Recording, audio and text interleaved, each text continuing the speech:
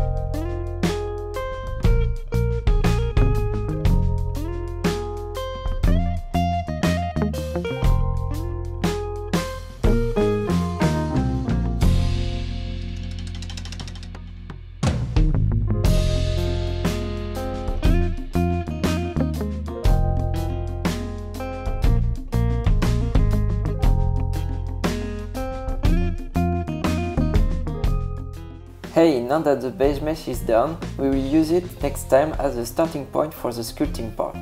As always, thanks for watching. If you liked the video, I will appreciate any support, and I will see you in the next episode. Bye!